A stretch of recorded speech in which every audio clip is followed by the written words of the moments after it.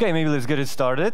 Welcome, everybody. Thank you for coming to this presentation entitled Consumer-Driven Contracts to Enable API Evolution. My name is Marcin Grzejszczak. So who has been to Josh's talk? Josh Long? Okay, so you already know what Pivotal is, what Spring is.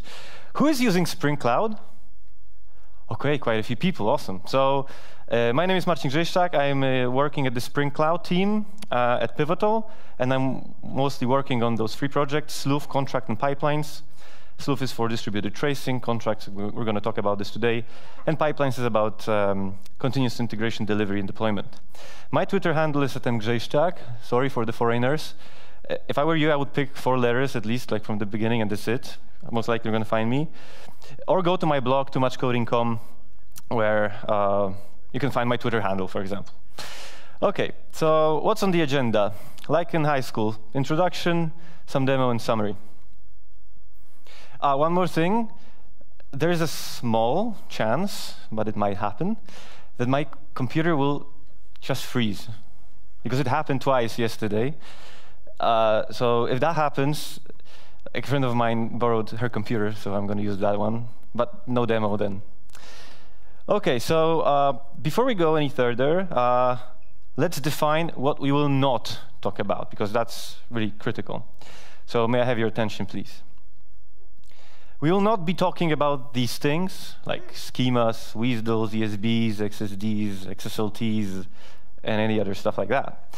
Actually, I think I'm going to use the word schema one more time during this talk, saying that what I'm showing you is not a schema. That's basically it. So the idea of Spring Cloud Contract and consumer-driven contracts as such, and contract testing, is not to introduce unnecessary coupling between services or replicate old mistakes. That's not the case. So let us define some common terms, some common vocabulary, so we're on the same page. So a producer is a service that exposes an API or sends a message, right? So if you have an app, like a Spring app or whatever app, that has a REST controller, or an app that sends a message, that's the producer. A consumer, it consumes the API or listens to a message from the producer, right? So you have for example, a REST template, and you send a request, or you have a messaging template and listen to a message. You're a consumer. Now, what is a contract? A contract is an agreement between the producer and the consumer on how the API message will look like. But this is not a schema. So this is the moment I use the word schema. We are talking about a scenario-based communication, right? Not give me all the fields, like request fields, and give me all the response fields. I don't care. It's a request-response way of defining this agreement. Now, what are consumer-driven contracts? It's an approach where the consumer drives the changes of the API of the producer. It's interesting, because what typically happens is that the producer says, this is my API. And let's try to change this. Let's say that the consumer drives the change. But you're going to see that in a sec. So before you use any tool, like you go to a conference and somebody says, I have a silver bullet for you. I have a great tool. I have a great approach. It's going to, like, everything's going to be great. So the first thing you should ask yourself is, what problems are we trying to solve using this tool or this approach? So we're trying to solve 2 problems. The first one is step validity and reusability in the integration tests. And the second one is creation of nice API. So let's start with the first one. Let's say that we have a typical situation, like you have on at your daily work. You have a consumer app which is sending a request, HTTP request, to a producer. It happens, right? So how can you test that? How will you write a test for it? I mean, assuming that you write tests, right? And of course, everybody does write tests here, right? Who's not writing tests? OK, quite a few people. That's good. This talk is for you. So what we can do is basically do the same, right? We start the consumer, we start the producer, and we do end-to-end tests. And it's not bad. But imagine that this producer over there is talking to other apps. So how many of them will you start? On your local machine, maybe, like 500 services? It doesn't scale. It's problematic. What about the database? Every service has an in-memory database. Maybe it does, maybe it doesn't. So what you typically do, or you should do, is that you write a stub, right? A fake instance of the producer. Now the question is, who knows what wiremock is? Wiremock, okay, quite a few people. So for the rest of you, wiremock is a HTTP server stub written in Java, where you define the expected behavior in JSON files. So as a consumer, let's say that as a consumer, my name is Pivotal Calculator Service. So we're on the consumer side. In my tests, I define JSON files with the expected behavior of the other app. So it's crucial to see that it's the consumer that owns the stub definitions, right? The consumer. So how does JSON files look like? Yeah, this is one example. So we have a request and a response. So assuming that you send a HTTP method, like a post method, to a URL history, the response will be status 201, and content type will be application JSON, right? One example. Another one, method post, URL history again. If you have in the body text 6+6, you get a response status 400. So it's more or less like in Mockito, like given a method was executed with those arguments, then respond with this. So you can do exactly the same in terms of stubbing the HTTP calls. So now let us assume that we're introducing a new endpoint, like the producer has have introduced a new endpoint. Because doing a breaking change would be too easy, like obvious. Let's say that a new endpoint has been introduced. So you take a look at your email or Confluence page or phone the other producers and they say I heard that you have a new endpoint. And they say, yeah, we have a new endpoint, please use it. Sure, right? Okay, so let us assume that this is the new endpoint that we heard over the phone or in an email. That if you send a message with method post to a URL called some non-existent URL, this is it's for a reason that the endpoint is named like this. Then respond with 201 and content type application JSON. Fair enough. That's what was written in the Confluence on the wiki. So now what? As consumers, I'm writing the code to work with the new URL, right? So I'm typing my code, I'm sending that request, and my unit and integration tests pass because I wrote the stub and I said that if you send that message, respond with 200, right? So now I deploy the app to an environment where I have some real integration taking place, some end-to-end. And of course, obviously, I have nothing to worry, right? Because my build is green, the tests have passed. So what can happen is this. Of course, it never happened to you, but it does happen in other companies. So what went wrong? The problem is that the stubs that were used in the build phase, so written by the consumers, might have nothing to do with the real API. I mean, I can write whatever I want because I'm the consumer, I write the stub, and I'm calling the stub, right? So inside the test, I send an HTTP call, and my stub sends an OK back, right? Because I told it to do so, right? But in production, in reality, what can happen is that, for example, I made a typo in the URL, or I made a typo in the field somewhere in the model, and disaster happens, right? Another example with messaging, and that one is really, really interesting. So the same. The stubs can have nothing to do with the reality. So with HTTP, the case is very simple because you send a message, you send an HTTP message, you have to block until you get the response, any response, right? And with messaging, suddenly something triggers something, and in the end of which a message appears on the queue. Right? And then as a consumer, you see, there's a message, so I'm going to process it. So here, in the test, you have to trigger a fake message to some topic, let's call it bar, for instance, and the consumer says, oh, I can see the message.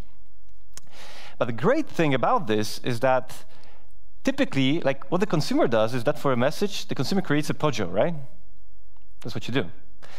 And you use the very same POJO to trigger a fake message. So you might have a typo in the POJO. Your tests will pass because you're using the very same POJO to send the message and to receive it.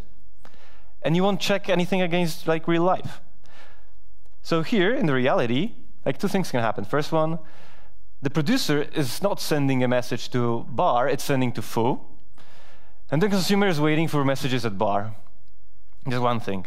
And even if you have proper topic names, if that would be like bar or whatever, you might have some serialization problems because the message that you're getting is different to the one that you created in your Pojo. So let's sum up the problems with stubs. Typically, stubs reside with the consumer. And why, like if you're using Mockito, it's working? Because you're mocking your own code. You're not mocking like the producer's code. It's in your code base. So the compiler tells you, like, yeah, everything is fine. Like the arguments are OK. This is a different case. Now, the consumer controls the stubbing process. So the consumer can write whatever like bullshit it wants, right? Whatever. And the tests are going to pass. So how are you sure that the stubs are still valid? I mean, at this point, you can't. You'd have to check the code all the time. Another thing, what if other teams want to reuse those stubs? It's typically happening when you have a sun-like architecture, so you have a monolith in the middle, or like a big app in the middle, and there are like plenty of other apps trying to get the data from this thing in the middle. And every single team has to repeat the very same process of creating stubs of the thing inside. So it would be great to have stubs that you can share. So another thing with messaging, how are you sure that you're listening to the proper topic or queue, if the name is correct? Or that you have, like, your Pojo is proper, that you can deserialize the message? Now, the nice API creations, that was one thing. Now, what about the other? A consumer is called a consumer for a reason, because it consumes the API, right? So the producer typically doesn't call itself, except for the demos. So it's the consumer that does it. So the consumers should take part in the creation of the API of the producer, of course, until a certain number of consumers, right? Twitter, I guess, it would be impossible for them to agree with every single consumer of their API. So it would be great if the consumers could take part in the creation of the API because they are using it. So the producer's API change should be driven by consumers because they know what they want. Now, if you don't cooperate, things like this can happen. For instance, for sure you can see that integration tests have passed here, right? Whereas the integration tests, I don't think so. The same here. Let's say that those 3 fields are OK, but here there's a typo in here as well. So then you have a problem. So the potential answer to this problem might be Spring Cloud Contract. So that was the introductory part. Now we're going to talk about concrete stuff, so demo. So what are we going to code? We're going to have a consumer app that is actually a service that gets beer requests. We can say that it's like a waiter. Somebody comes to the bar and says, I want a beer. But the waiter doesn't know if that person is eligible to get the beer. So the waiter has to go to the manager and ask, hey, can he get the beer? So the manager is going to be the producer. So it's the service that checks if the client is old enough to buy the beer. And for the sake of this demo, let us assume that you're old enough when you're 20 plus, because it's easier to write a regular expression, OK? So let's stick with that. And now the feature is like, if the user is too young, the beer will not be sold. Otherwise, the beer will be granted. So yeah, there's the consumer, the producer. A guy comes to a bar. It's like a joke, right? A guy comes to a bar and says, I'm 22, give me a beer. And the consumer asks the producer, can he get the beer? The answer is yes. So we're like, in real life, there you go. And the other scenario, I'm 17, give me a beer. Can he get the beer? No. And then, like in real life, get lost. So these are like 2 cases that we're going to code. Now, who is who? It would be best, to either use 2 different laptops. Hopefully, I won't have to use the other one. But in order to show who's the consumer, who's the producer, I've invented, bless you, I invented such a case that the consumer uses, whenever you see a black terminal or black IDE, is a consumer, OK? Whenever you see a white terminal or white IDE, that's the producer. I'm going to shout I'm on the consumer side in the meantime. So hopefully, you'll see that. Now, so we're going to have, the first phase is going to be the consumer's offline work, because the consumer will work offline to play around with the API of the producer in order to like pick the contract, like define the contracts with the API that will suit their needs. Once the agreement is reached, how the contract should look like, the producer can write the missing feature. So it can work in parallel. The moment you agree on a contract, it can work in parallel. And once the producer has finished, the consumer can switch to online mode. So you're going to see why in a sec. So the first flow will look like this. We have the consumer over here. And we have the producer that contains the contracts, because the contracts will lay with the producer, not with the consumer. That's the change. The consumer will clone the producer's code. It might sound bizarre, but that's for a reason. So the consumer clones the producer's code and will play around with the contract. Remember, the contracts define the API that the consumers want to use. And once the contracts are defined by the consumer in the way that satisfy the consumer's needs, a PR will be filed to the producer. Now time for the demo. Hopefully demo gods will be good for me. Okay, black ID, the consumer side. Oh, sorry, black terminal, the consumer side. So what do we have here? Let's check out the test. So we have beer controller test. This is my commented out code that you should see. Okay, so consumer-driven contracts can be like called TDD on the level of architecture. So obviously we should start with a test. I don't have time to write everything, so I have like the skeleton of the test already created, and I have some implementation done already. So we have two tests. First one is should give me a beer when I'm old enough, and the other should reject a beer when I'm too young, right? These are the two scenarios that we have. And inside the beer controller, I have one method, which is like a post method with URL beer that accepts application JSON. And I have a pojo here that has a name and an age. That's it, as simple as that. So let me write the body of the, one more important thing. Let us assume that the name of the app is full consumer. It's going to be needed like afterwards. So I'm going to write my mock MVC test, which is going to be done by copy pasting, because for sure I would make 55 mistakes in the meantime. Okay, 2 imports. Okay. Okay, so what we have here is, please send a JSON message to the beer endpoint, the one that I've shown you, with a person named Marcin H22, and the result should be there you go, right? This is the expected content. And in the case where somebody's too young, the result should be get lost. So now if we run this, what will happen is, hopefully, that it's going to fail. If it passes, then we have a problem.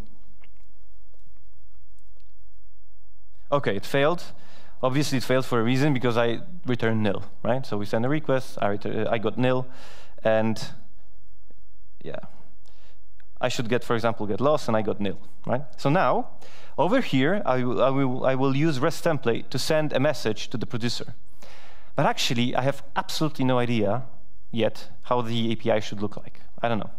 I want to play around with this. I don't want to ask the producer to prepare something, wait for them to do it, and then I'm going to try it out. So at this point, I'm going to clone the producer's code. Okay, so I'm on the consumer side. You can see the folder called consumer, the black terminal. So I'm going to clone the producer's code. Since I don't believe in the internet during conferences, I'm cloning some other folder from my drive. And right now, I'm going to open the project. It's somewhere around here. Producer clone, and it's this guy. Okay. Open this project in a new window. Hopefully the dependencies will get resolved. So in the meantime, I can show you that I have a POM XML that contains one very important thing, which is the Spring Cloud Contract plugin, right? So at this point, the producer code has a plugin, Spring Cloud Contract Maven plugin attached. And let's not look into the configuration, because it doesn't really matter at this moment.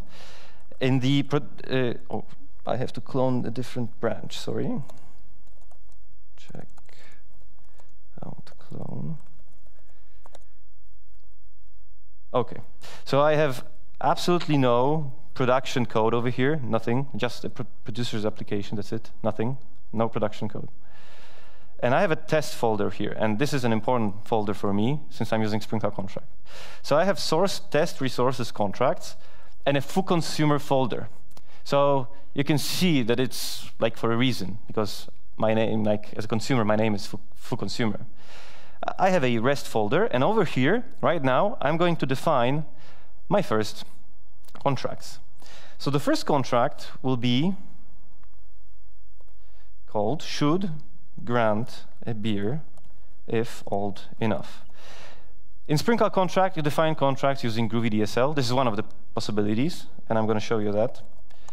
Groovy. Okay.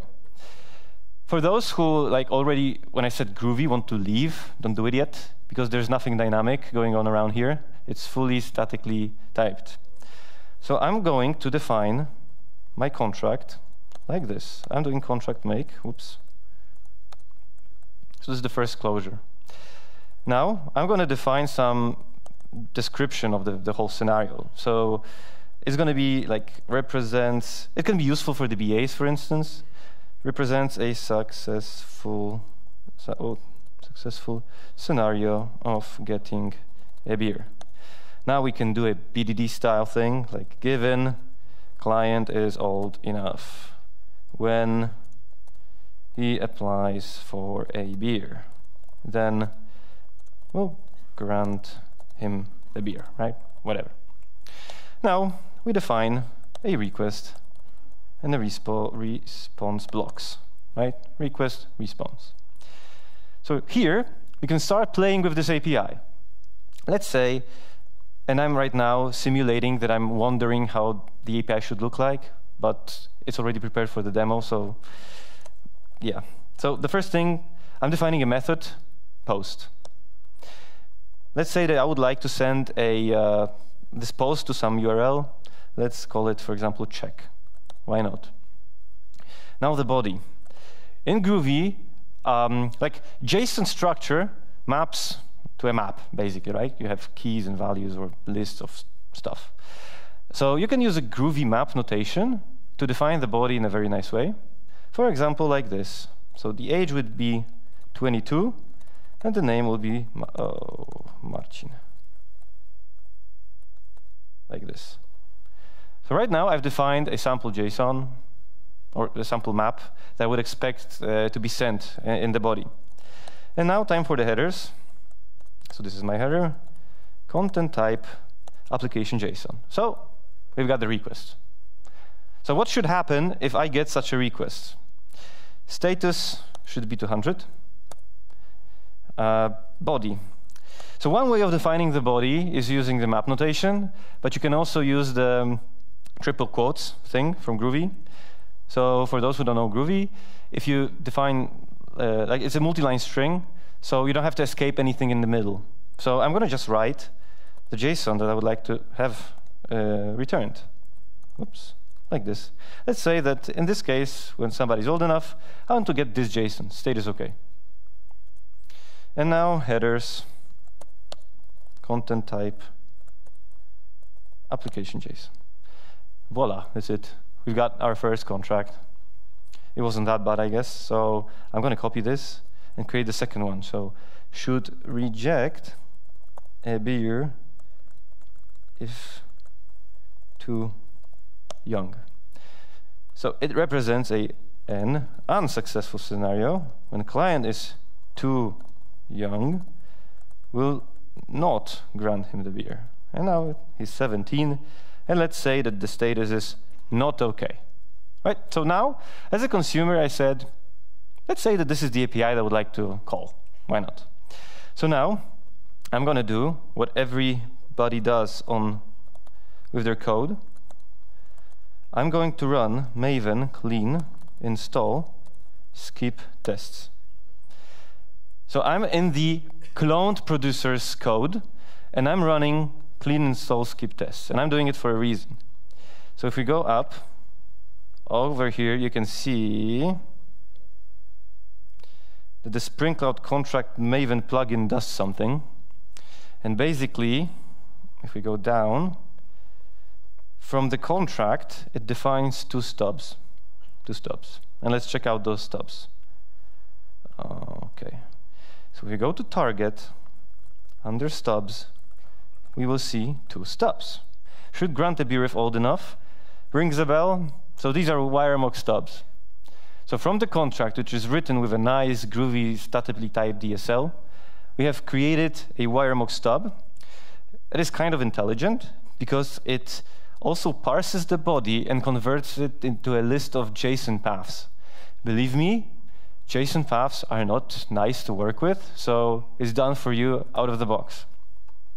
So here you can see that if you send the post method to URL check, and the content type header is application JSON, and the body contains a JSON field called name that is equal to, has a value equal to Marcin, and an age equal to 22, then the response will be status OK, and status 200, and body with status OK. And the other thing that I've done over here with the plugin is that I have installed the stubs locally in my Maven local, right? So the group ID is com example. The artifact ID, I'm kind of bad at naming, is called beer API producer with stubs per consumer. And the version is 001 snapshot. Okay? So right now, as a consumer, I said, OK, this API seems OK. Let's check it out. So we go back to the consumer's code, right? Consumer's code. We have this missing controller thing. We should send a request to the producer. And now I have a simulation of the API that I would like to call. As you can see, the consumer is driving the whole process, right? So let me just copy the code from here.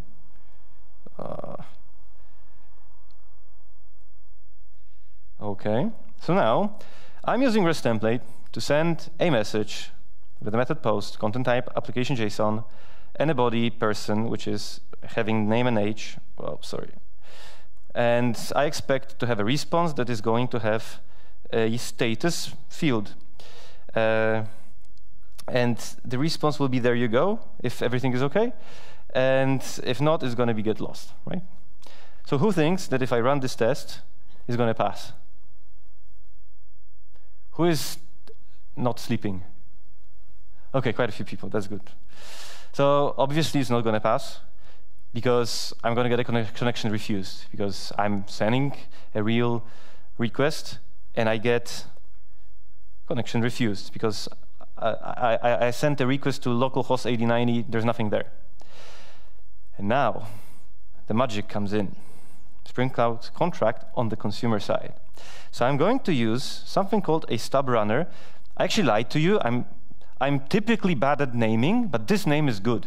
Stub runner is used to run stubs. So I'm saying, this is the stub that I would like you to find. Group ID is com example. The artifact ID is beer API producer with stubs per consumer. Plus means latest version. Stubs is classifier.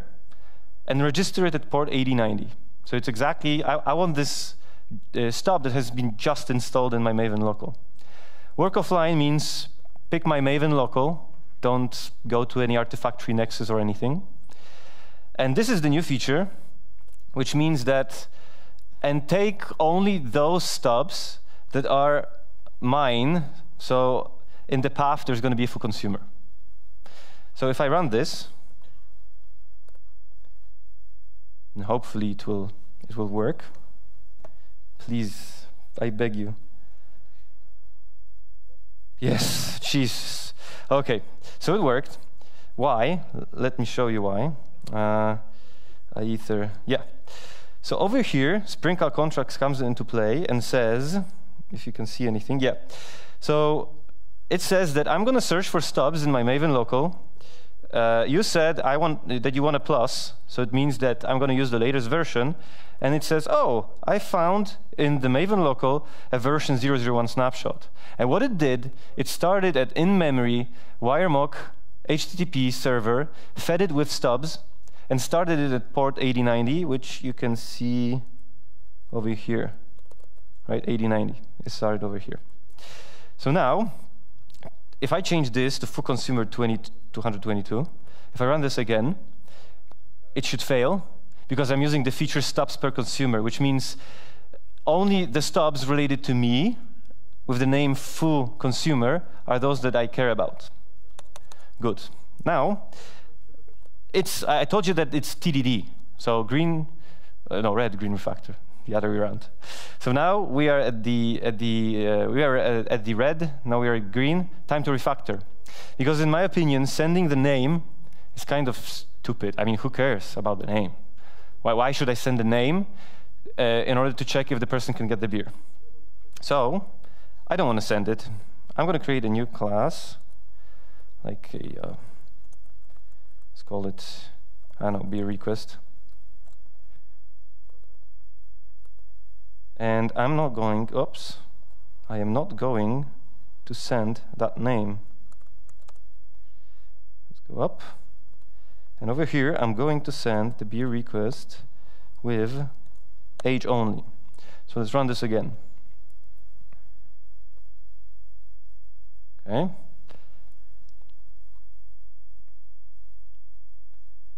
And now it's failing. Why is it so? If we check this out, WireMock says, first thing, it's sending back 404. Why is it so? Because WireMock says, you send me a message with a URL check, headers are okay, but the body is age 17, right? And I have a stub that is the closest match that expects also the name. So if you have defined that you need the name in the contract and it's not provided, then you're not, like, the request is not going to be matched. So any sort of typos will be caught immediately that, hey, I mean, you're sending me something, but I don't get it, so 404. So let's fix it. I'm going back to the producer's code, and I'm going to remove the name. I don't like it. And now, another thing. I have hard-coded the age. Maybe the age is not the best, like, an example, but let us assume that it's not age, it's time, or database identifier. So it's difficult, it's feasible, but it's difficult to hard-code time in your tests just to send it, like, to match it. So we can have dynamic values here as well. There is a number of ways to do it. I'm going to do it in the easiest way, in my opinion. So I'm going to call a fabulous method called $, because I can. And I'm going to pass a regular expression here. So, like I told you, let's make it simple. So, if you want to get the beer, you have to be 20 plus. So, if the age matches the regular expression, which is, like, the first digit is from 2 to 9 and the other from 0 to 9, then you get the beer. If not, oops, let's go here. I know that it's not always going to work with the 0 at the beginning, but let's ignore this. And let's install the stubs again. So I've changed the contracts. Let's install the stubs again. OK. And if we check out the target, if we check out the stubs, we'll see that the JSON path has changed to a regular expression. Believe me, it's a regular expression in JSON path. So now, if I go back to the code over here, test code, I'm going to change the age to 65 and to 13 over here. So if I run this, hopefully, the test will pass, because the name is not necessary anymore, and yes, and the age matches a regular expression.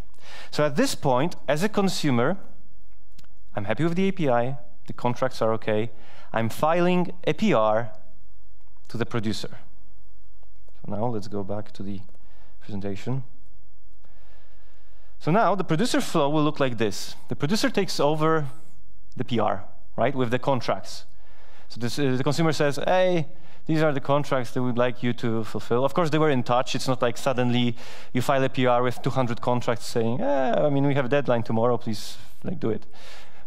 So no.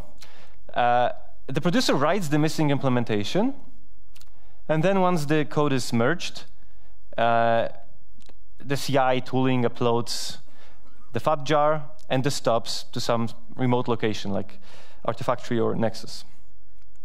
So let's do it. So now I'm changing the color to white, the producer, and this is also the producer. And close these. Okay.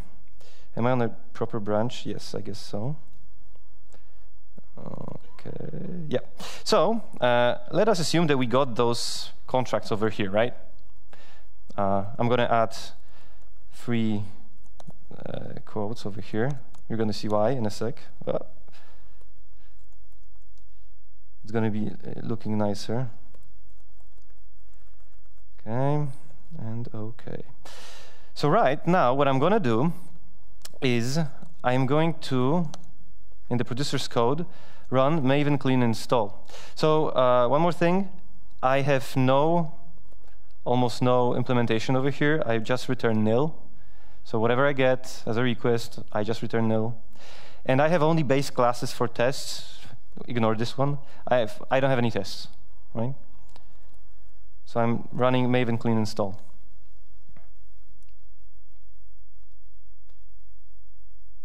And suddenly, I have failing tests. 2 failing tests. Why is it so? So this is the other thing that Spring Cloud Contract does. It can generate tests from your contracts. So if you go to the target, contracts, etc., you'll see a REST test class. Oops. Should grant a beer if old enough, rings a bell. So this is the name of the contract. 2 methods are created.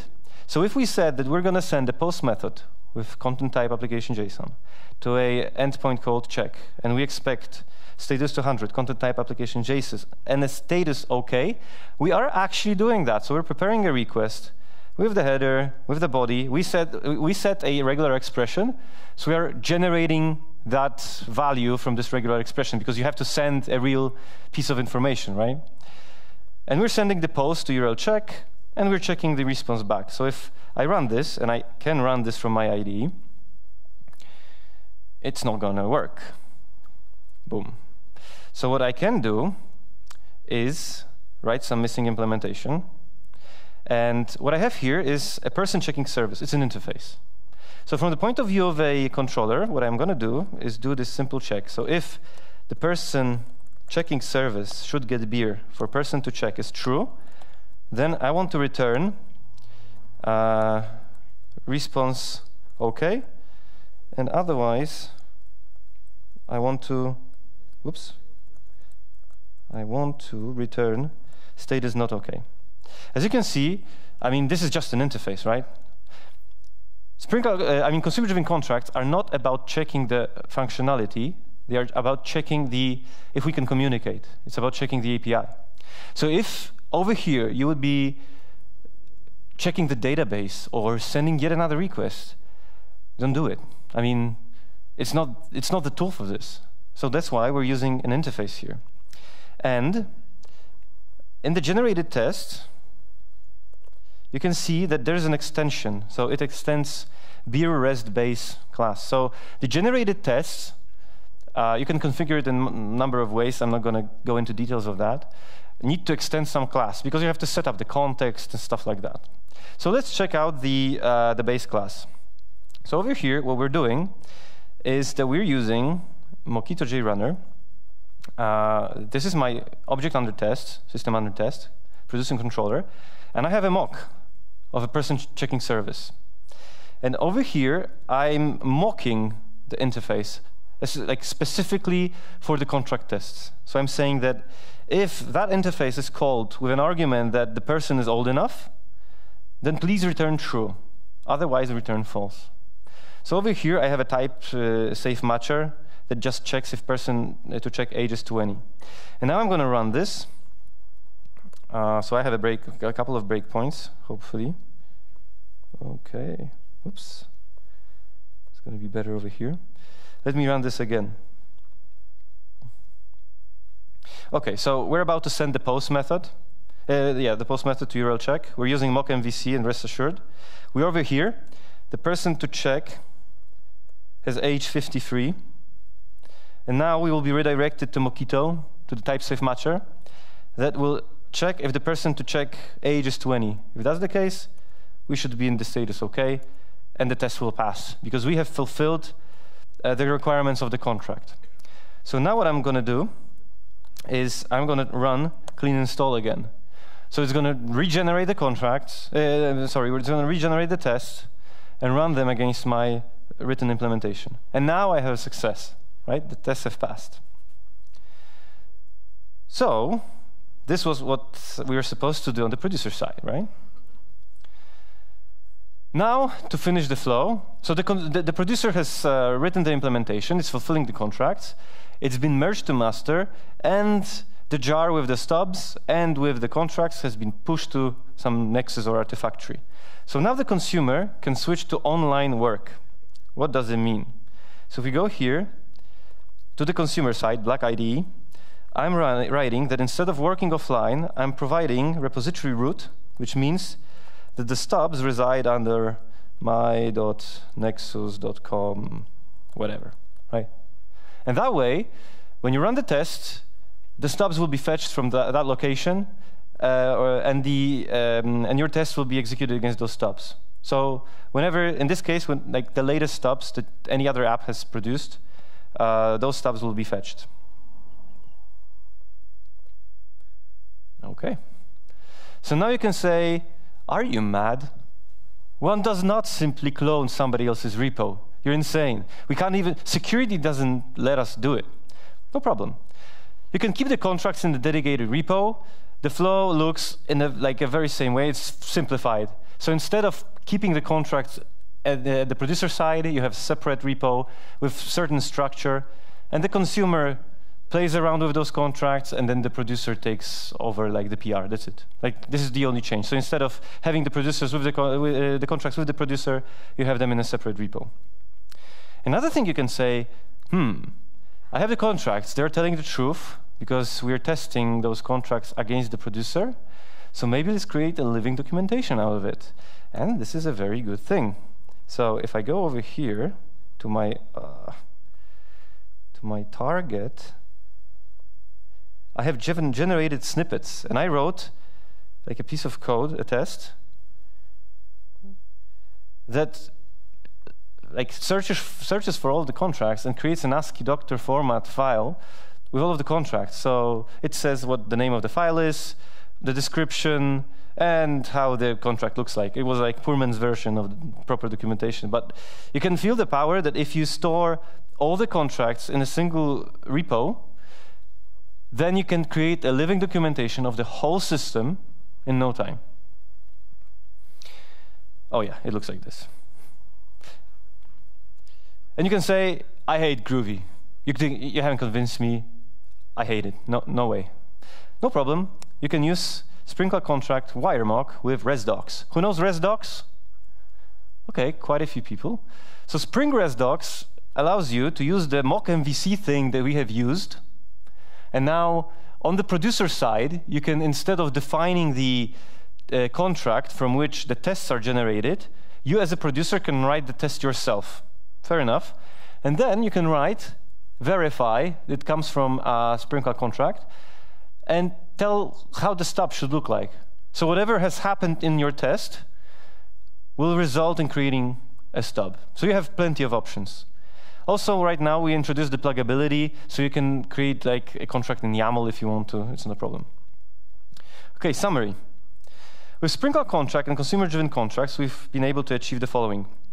We've created an API that suits the needs of the consumer and the producer. They were talking with each other, and they defined a contract that is acceptable for both sides. And expectations were defined by readable contracts, and expectations were tested against the producer. This is the key thing that we wanted to solve, the key problem, right? The reusability and validity of stubs. Yeah, the producer stubs can be reused by consumers because they are sent to Nexus or Artifactory. Starting and setting of stubs is fully automated. You didn't have to do anything. You just annotate your test class. Why should you consider using Sprinkler contract? Because you also can do the same with messaging. Because we allow using clear and easy to use statically typed DSL. We automatically generate tests. Because I know that developers write tests, but also good developers should be lazy. And sometimes those two things don't go into play together. And we have the stub runner functionality that allows you to run stubs. And The thing is that you can download the stubs from Nexus, Artifactory, or local Maven instance, local Maven cache, or it's the new thing. You can take them from class path. So instead of providing like fetch those from Nexus, you can provide this as a dependency, as a test dependency with special format, like also structure folders, and we're going to pick it automatically. If you're using Spring Cloud, we are stubbing out service discovery. So you can still use service discovery, and we're going to delegate your call to the fake WireMock instance. It's transparent for you. And there's also stub runner boot. So if you're using, for example, some other language, like I don't know, JavaScript, whatever, you can run the stubs by running Java jar on a fat jar of an app. That's it. It's going to download the stubs and run them for you. It can also register those stubs in a real Eureka or send real messages to a real RabbitMQ or something like that.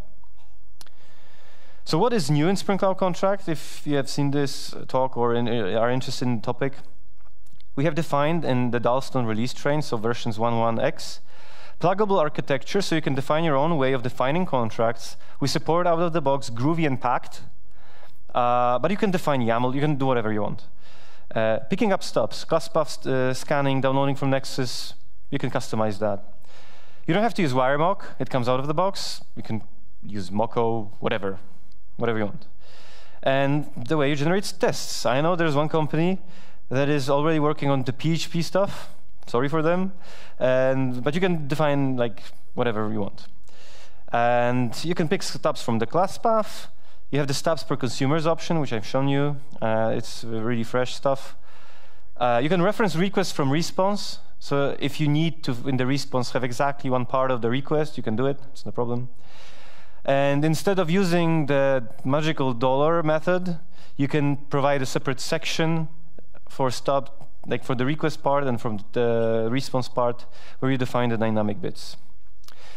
So if you're interested, you can read the docs. So this is like the link to the docs. You can check out the samples. The thing that you saw today, the code is in the samples. And you can talk to us on Gitter, Spring Cloud/Spring Cloud Contract. Please fill out the survey about the talk, because I would like to make it better, so your feedback is crucial, like in the open source. So you can take a picture of this if you want to, or just come after the talk and tell me that it was terrible. And time for questions. I'm going to leave this for you to take a picture or something. Any questions? No questions? Oh, there's a question. Good. Oh, there's another one.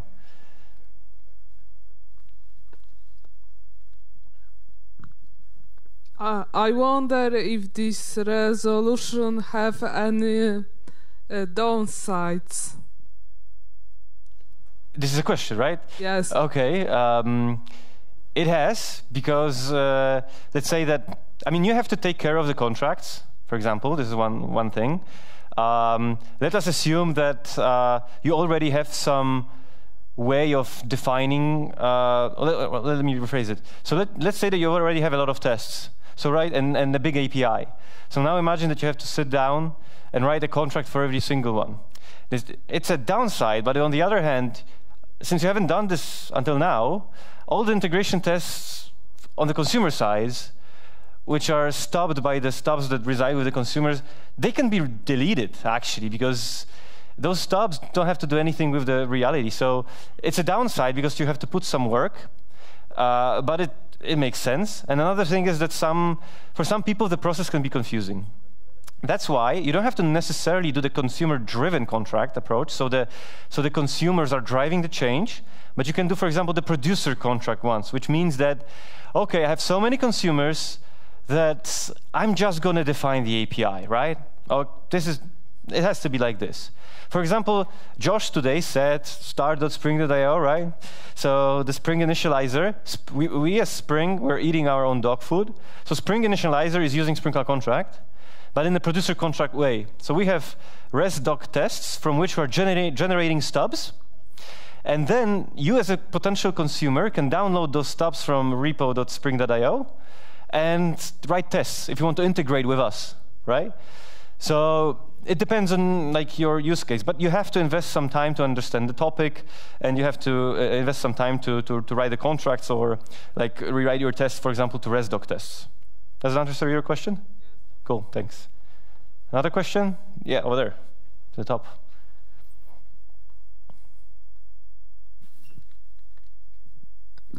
It is possible to use already generated Swagger documentation? That's a perfect question. So I tried to do that. I completely failed, and that's for a reason. I tested that with Swagger and RAML. RAML is in the incubator, Spring Cloud incubator, I guess.